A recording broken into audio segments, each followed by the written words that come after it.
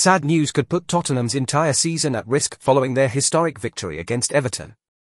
Before we dive into the action-packed performance that had every Tottenham fan on their feet, don't forget to smash that like button and subscribe to the channel so you never miss a moment of Spurs glory. Now, let's talk about how Tottenham bounced back in style with a 4-0 demolition of Everton, but not without a few scares along the way. After a frustrating 1-1 draw against Leicester City earlier in the week, Ange Postecoglou's men were under pressure to deliver, and deliver they did. The atmosphere at the Tottenham Hotspur Stadium was electric as Spurs put on a show for the home crowd. Goals from Yves Bissouma, Son Heung-min, and Christian Romero sealed the deal, but it was Mickey van de Ven who stole the spotlight, and almost gave us all a heart attack. Coming into the game, Tottenham was already dealing with injuries to key players Rodrigo Bentancur and Dominic Solanke, both sidelined after the Leicester match.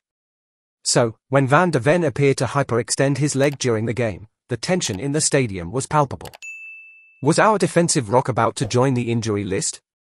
Thankfully, the Dutchman pushed through, playing the full 90 minutes and even delivering an assist for Son's second goal that had fans and pundits alike singing his praises. In a jaw-dropping moment, Van de Ven picked up the ball at the edge of our own box, raced up the pitch like a man possessed, and set up Son with a perfect pass. Even Pedro Porro couldn't believe what he saw, jokingly telling Van de Ven to stop running like that.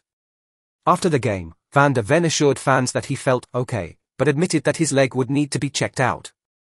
He's said to be a key player in our next clash against Newcastle United, where he'll be looking to redeem himself after a tough outing against Alexander Isak earlier this year.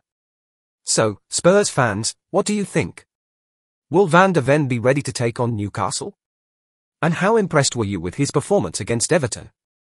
Let us know in the comments below, and don't forget to like and subscribe for more Spurs updates. Coys